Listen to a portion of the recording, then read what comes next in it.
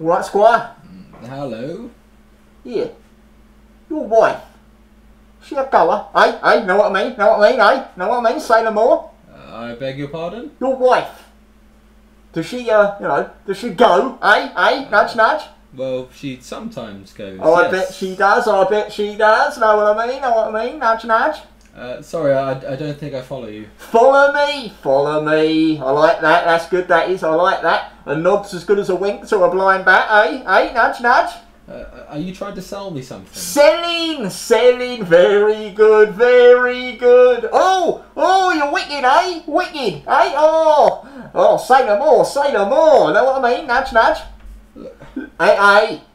Your wife, she a sport, Well, she likes sport, yes. I bet she does, I bet she does. She's very fond of cricket, as a matter of fact. Who isn't, Know what I mean? Know what I mean? Likes games. Knew she would. She's been around, She's been around. Yeah, she travelled. She's from Purley. Oh, say no more. Purley? Oh, say no more. Purley? Oh, say no more. Your wife, though, she interested in photographs, Know what I mean? Say no more. He asked him knowingly. Photography? Nudge, wink, say no more. What, like holiday snaps? Could be taken on holiday, yeah, could be. Swimming, swimming costumes, candid photography, know what I mean, Nudge? No, we don't own a camera. Oh. Still, Four, say no more. Look, are you insinuating something? No, yes. Well? Oh, I mean, you're a man of the world, aren't you? I mean, you've been around, you've been there, haven't you? What do you mean? Well, I mean, you've done it, with a lady. Yes. What's it like? What? I only want to know what it was like for a Time Lord to travel with a female companion. Know what I mean? Nudge, say no more. Vocational Guidance Counselor. Vocational Guidance Counselor. Vocational Guidance Counselor. Vocational Guidance Counselor.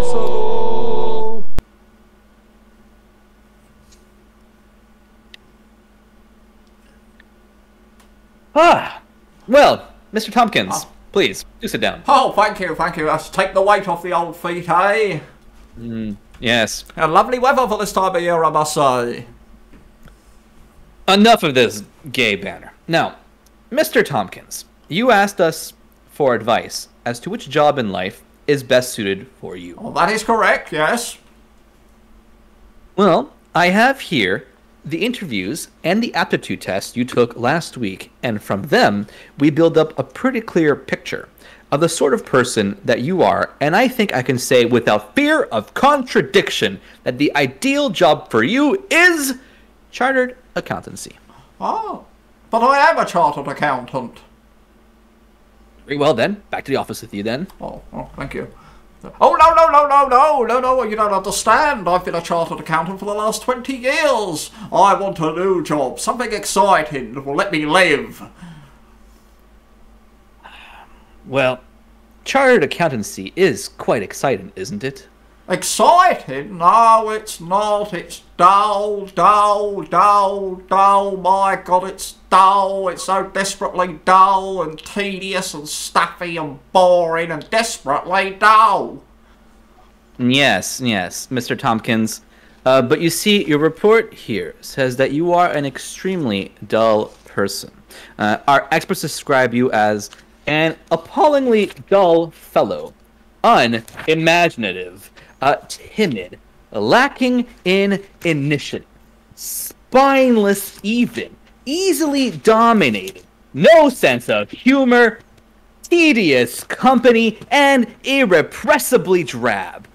Whereas in most professions, these would be considered considerable drawbacks, but in chartered accountancy, they are a positive boon. Oh, but you see, I came here to find a new job, a new meaning to my existence. I mean, can't you help me? Well, do you have any idea of what you want to do? Oh, yes, I have. What? Lion taming. Of course, it's a bit of a jump, isn't it? I mean, chartered accountancy to lion taming in one go. You don't think it might be better to work your way up to lion taming, say, via banking? Oh, no, I don't want to wait. Oh, by 9 o'clock tomorrow morning, I want to be in there, taming them. Quite. Do you have any qualifications? Oh, yes, I've got another hat. Hat. Yes, a lion taming hat. A hat with Lion Tamer written on it. I got it at Harrods. It lights up and says Lion Tamer in great big neon letters so you can tame them after dark, you know, when they're less stroppy. I see. And you can claim reasonable wear and tear by switching it off in the daytime and claim reasonable wear and tear allows professional expenses under paragraph 275.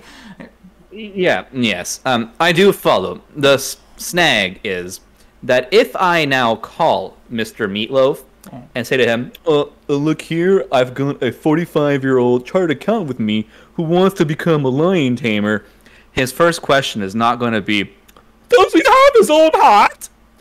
He's going to ask what kind of experience you've had with lions. Well, I've seen them at the zoo. Good. The little brown stumpy things with short legs and long brown noses. I don't know what all the fuss is about. I could take one of those. They're pretty tame to start with. And these lions, how tall are they? Oh, well, about so high, you know. They don't frighten me at all. Really? And do these lions eat ants? Oh, yes, that's right. Well, Mr. Tompkins, I'm afraid what you've got hold of there is an ant-eater. A what? An ant-eater, not a lion. You see, a lion is a huge, savage beast about 5 feet tall and 10 feet long, weighing about 400 pounds, running 40 miles per hour, with massive, sharp, pointy teeth and long, nasty claws that will rip your belly open before you can say Shawnee Banani. And they look like this! Oh!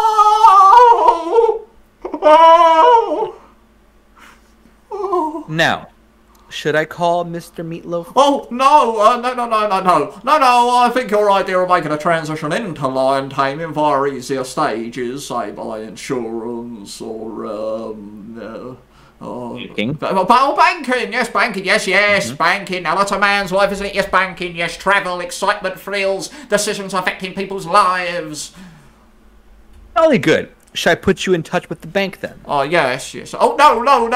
Look, it's a big decision. I'd like a couple of weeks to think about it, you know. I don't want to jump into it too quickly. Maybe 3 weeks. I've got to know, definitely, you know, if it's right for me. You know, I've got a few weeks to go. And maybe Well, this is just one of those all too many cases in our books of chartered accountancy, where the only way we can fight this terribly debilitating social disease is by informing the general public of its consequences by showing young people that it's just not worth it. So, please give generously to this address, the League for Fighting Chartered Accountancy, 55 Lincoln House, Basil Street, London, SW3. Right, let's have a look at you. Where's the rest of you? Not here.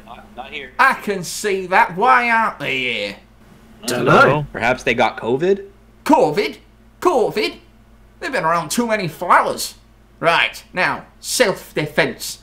Right, I'll be carrying on from last week, where I showed you how to defend yourself against anyone who attacks you with a bunch of fresh flowers. You promised you wouldn't do flowers this week. What?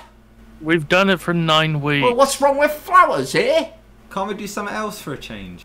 Like, what if someone attacks you with a pointed stick? Pointed sticks? Oh, we want to learn how to defend ourselves against pointed sticks, do we? Getting all out here? Fresh flowers not good enough for you, eh? Oh, well, I'll tell you something for nothing, lad. When you're walking up tonight and some homicidal maniac attacks you with a bunch of dahlias, don't come crying to me. Right. Well, Buttercup, when your assailant lunges at you with a buttercup, thusly... We've We've done done that. We've done the buttercup. We've done the buttercup. We've done tulips, we've done daisies, chrysanthemums, Roses, carnations. orchids, cornflowers, Azaleas, buttercups, asters. Geraniums? and marigolds in bloom. Lilies? We've We've done them. done them. Both kinds? Yeah. Alright then. Poppies. Ah, we haven't done them now, have we? Yes, right, poppies. Now, how to defend yourself against a man armed with a poppy. Here, you take this. Yeah. Now, it's quite simple. To defend yourself against a poppy fiend, first of all, you force him to drop the poppy. Next, you eat the poppy. Thus disarming him, you have now rendered him helpless. Suppose he's got a bunch. Shut up! Suppose he's got a pointed stick. Shut up! Right, now you, Mr. Iris. Harrison. Right, Mr. Harrison, yeah, whatever. Come on, come at me with that poppy. Yeah, come on, attack me with it hard as you like. Come on. No. Put some effort into it. For Christ's sake. Hold it up like that and scream. Now, come on, attack me. Come on.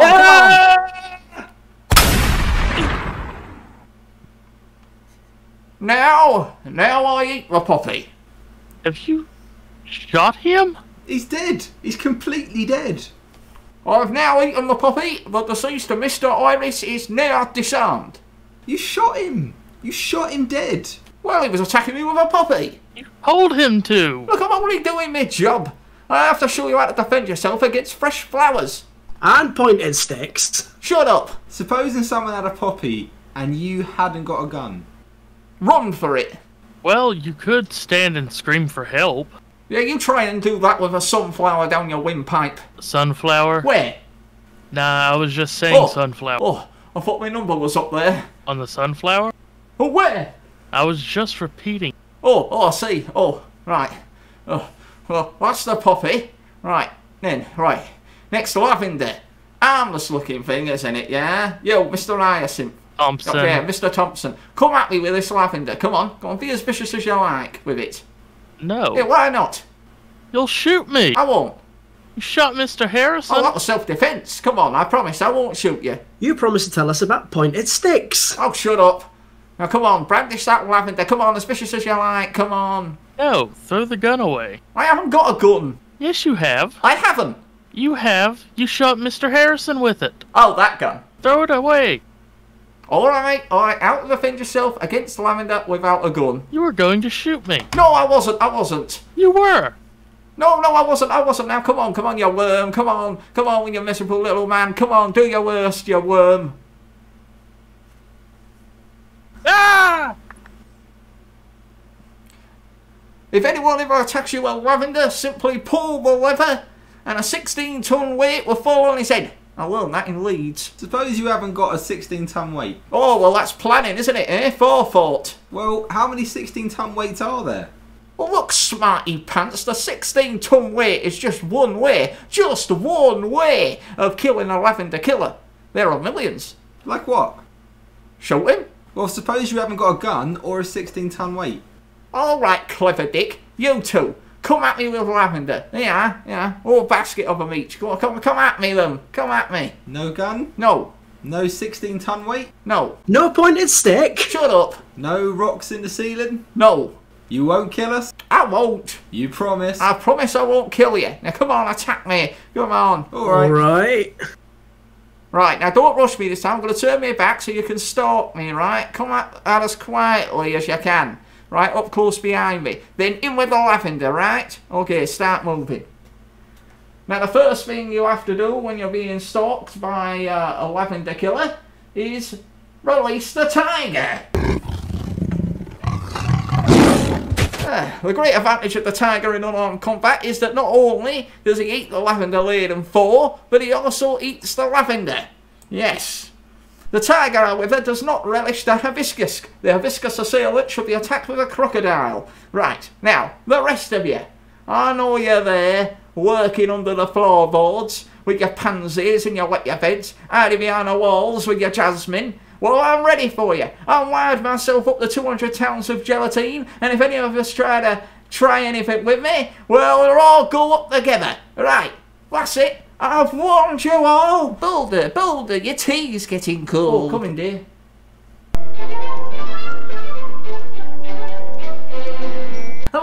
Hello kiddies, hello, it is I, Marvin Lillywhite, come to give you another magical tale. That's right, as told by myself, Marvin Lillywhite. So are we ready? Yes, let's go. One day, Gavin, the magic pixie, went to visit Daisy Bumble in her tumble-down cottage. He found her in the bedroom. Roughly, he grabbed her shoulders, pulling her onto the bed and ripping off her...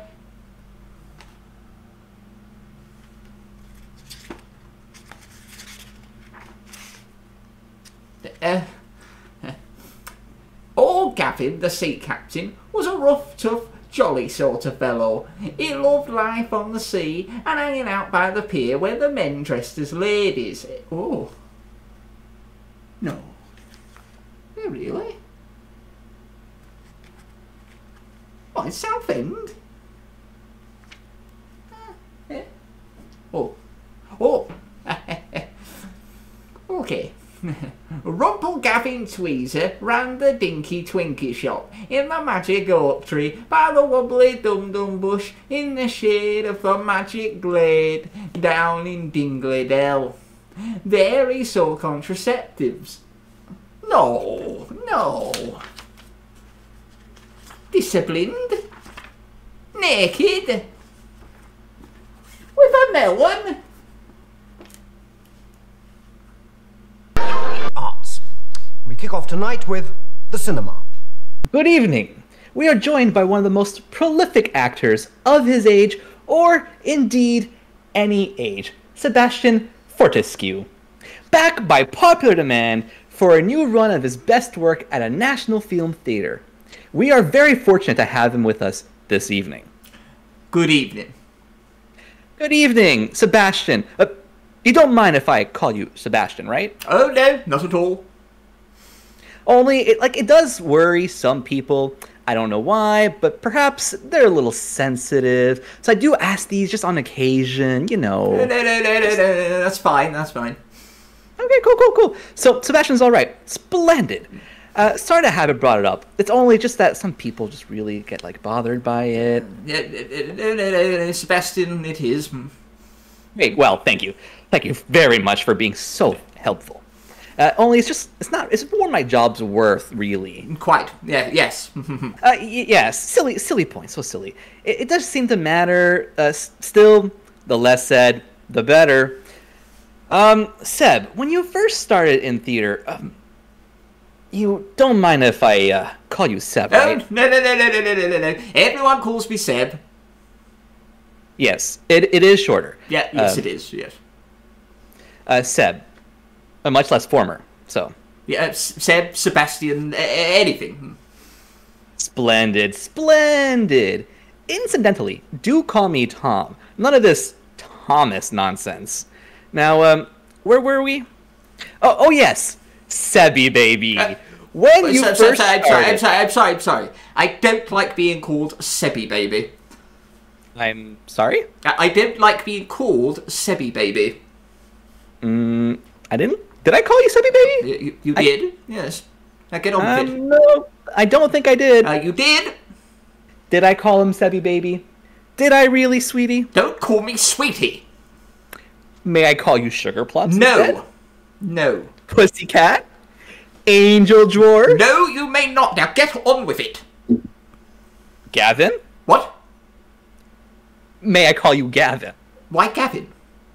Well, it's a nice name. Chris Pratt does have a hedgehog named Gavin. Now, Gavin. What's going on? What's going on? Little Gavy poo. Gavy with the little Gavy knickers. No, I'm leaving. I'm off. Oh, okay. Tell us about your latest film, Sebastian. What? Tell us about your latest film. If you'd be so kind. Sebastian. None of this pussycat nonsense. Promise. Please, tell us more. My latest film? Yes, Sebastian. Well, The idea, funnily enough, came when I first began acting back in 1992. Of course, in those days, I was only a child actor. Shut up! The stuff of history is indeed woven in the woof. Pearl Harbor. There are pages in history which are written on the grand scale, events so momentous that they dwarf man and time alike. And such is the Battle of Pearl Harbor, reenacted for us now by the women of the Twitch Time Lords Women's Guild. Plague Doctor Who, you organized this reconstruction of Pearl Harbor. Why? Well, we always been interested in modern drama. We were the first Time Lord Women's Guild to perform Camp on Blood Island. And last year we did a reenactment of Nazi war atrocities. So this year we thought we'd do something in a lighter vein, you know. So you chose the Battle of Pearl Harbor? Yes, that's right, Squire, we did. Well, I can see you're all ready, so I will just wish you good luck in your latest venture. Ah, well, thank you very much, mate, yeah. Ladies and gentlemen, the world of history proudly presents the premiere of Twitch Time Lord Women's Guild's reenactment of Pearl Harbor.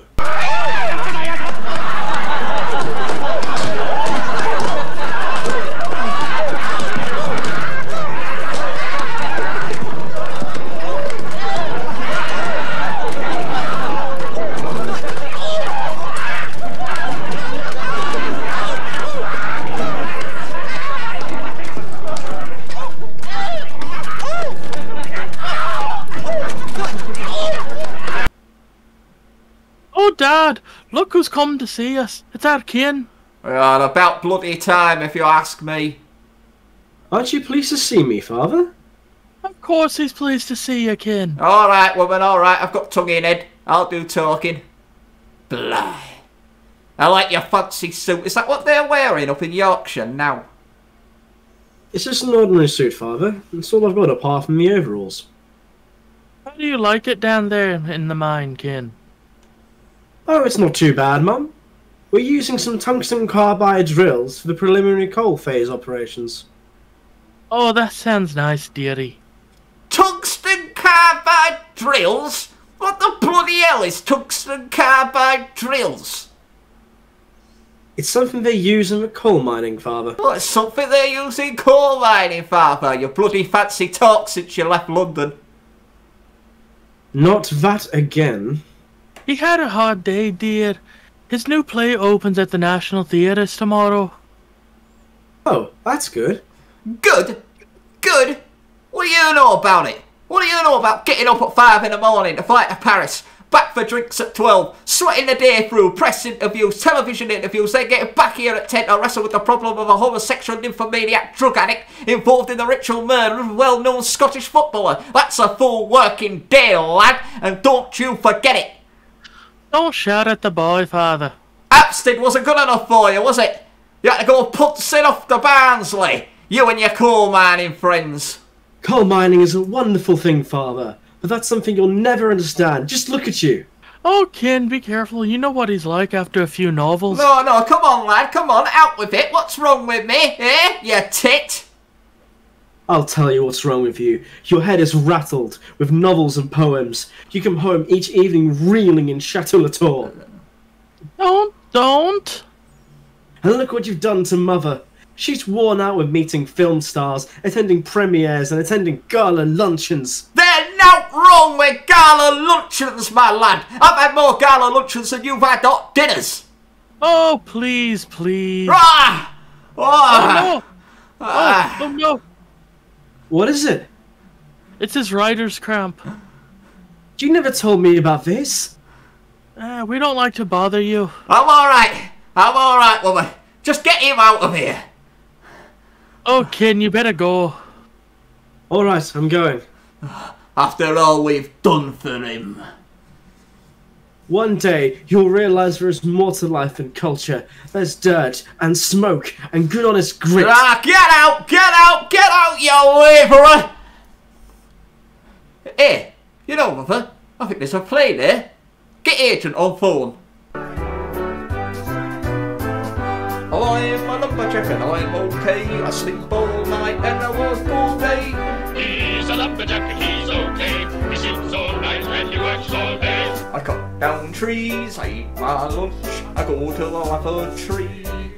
On Wednesdays I go shopping and I put up scones for tea.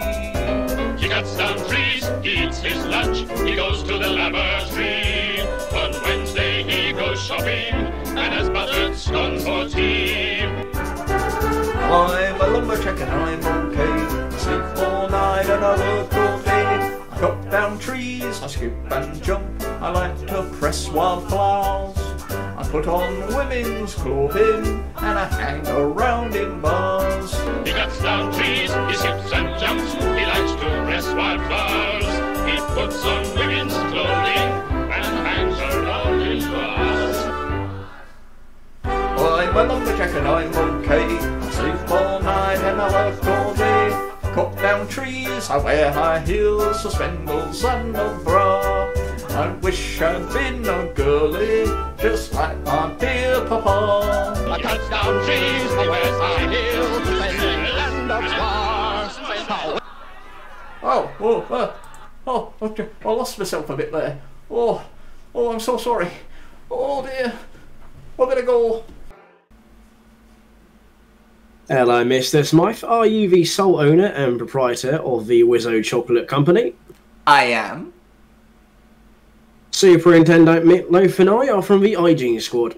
We want to have a word with you about your box of chocolates entitled The Wizzo Quality Assortment. Ah, yes.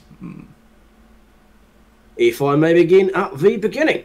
First, there is the cherry fondue. This is extremely nasty, and we can't possibly get you for that. Agreed. Next, we have number 4, Crunchy Frog. Ah, yes. Am I right in thinking there is a real frog in here? Yes, a little one. What sort of frog? A dead frog. Is it cooked?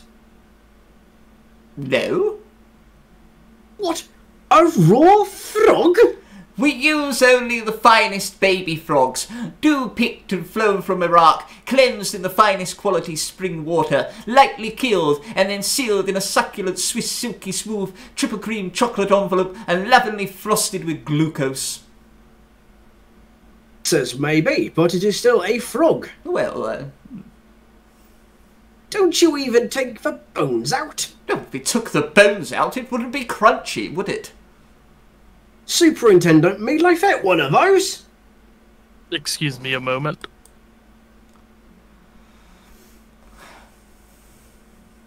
It says crunchy frog, quite clearly. Well, the superintendent thought that it was an almond or whirl.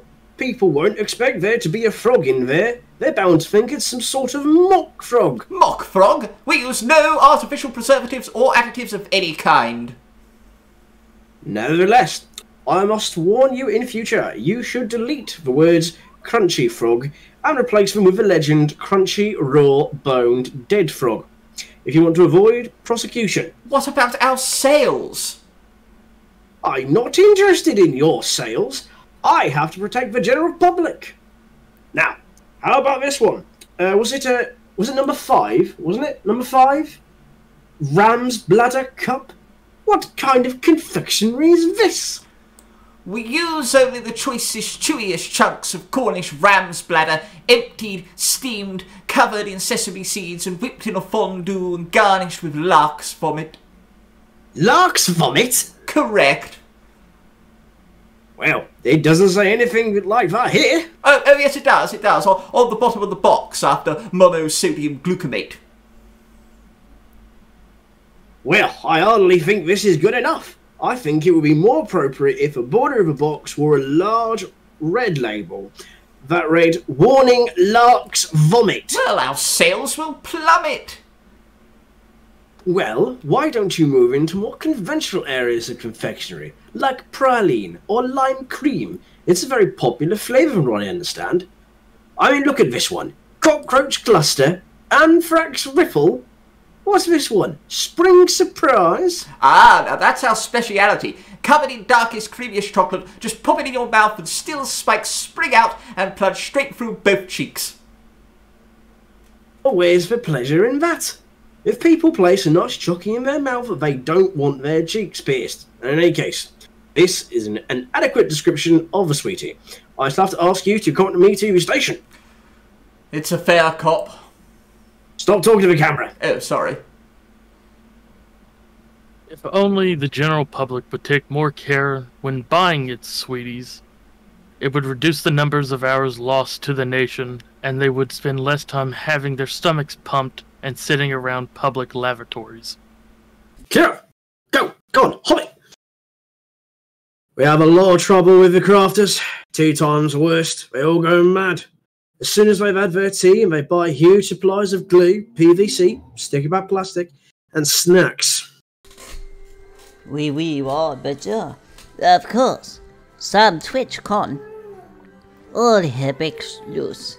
In there, especially if there is an art expedition nearby, we get seats ripped up in the halls.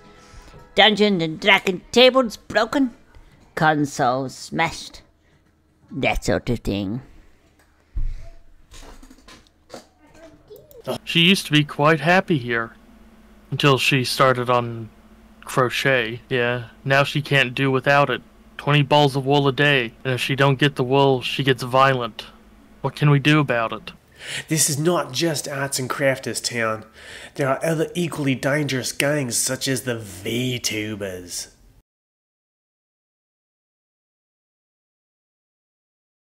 I left my husband in his study to do some streaming, and when I came to give him his tea, he was gone. He was only on his 2nd streamiversary. And on the roads too. Vicious gang.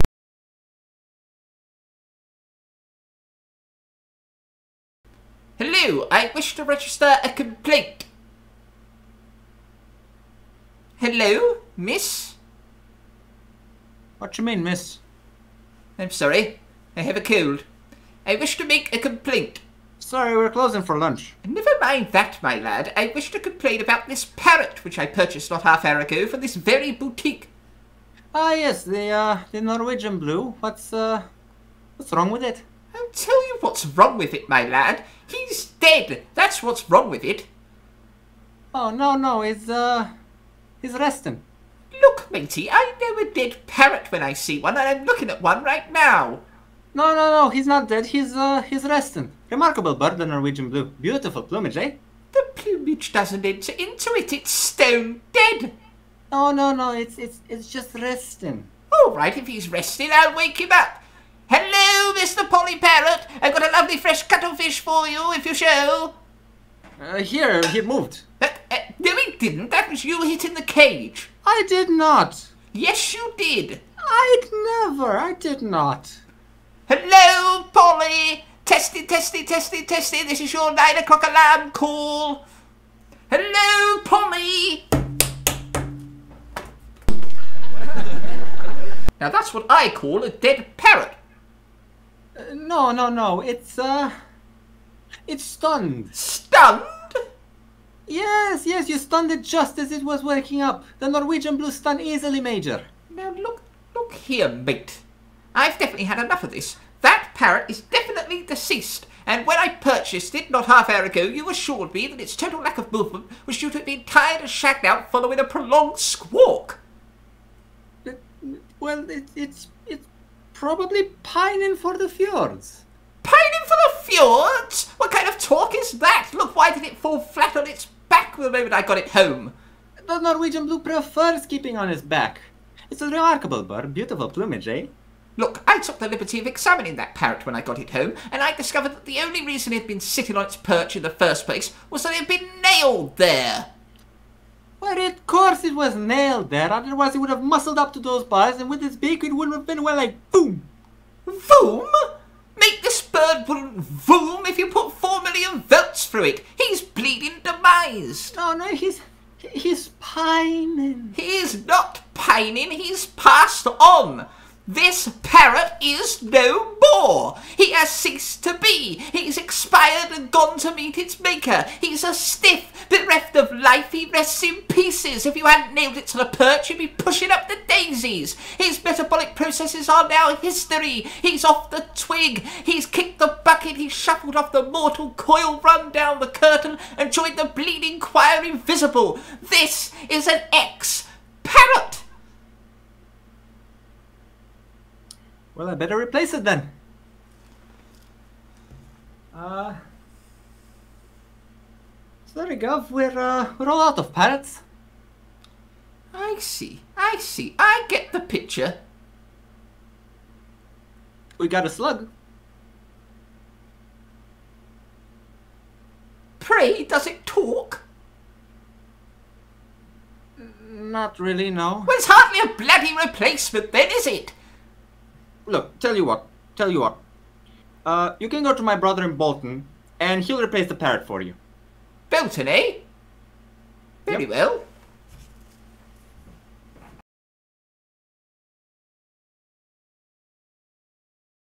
This is Bolton, isn't it? No, it's Ipswich. That's in the City Rail for you. Hello, I wish to complain, British Railways person. I don't have to do this job, you know. I beg your pardon? I'm a qualified brain surgeon. I only do this job because I like being my own boss. Excuse me, this is irrelevant, isn't it? Yeah, well, it's not easy to pad out these soul shows out to 150 lines, you know. But I wish to complain. I got on the Bolton train and found myself deposited here in Ipswich. No, this is Bolton. The pet shop man's brother is lying. Can't blame the British Rail for that. In that case, I shall return to the pet shop. I understand this is Bolton. Yeah? Well, you told me it was Ipswich. It was a pun. A pun? No, not a pun. What's that thing that you read same backwards as forwards? A palindrome? Yeah, that. It's not a palindrome. The palindrome of Bolton would be Notlop. It didn't work. Fine, what do you want? I'm not prepared to pursue this line of inquiry with you any further. This whole thing's got rather silly.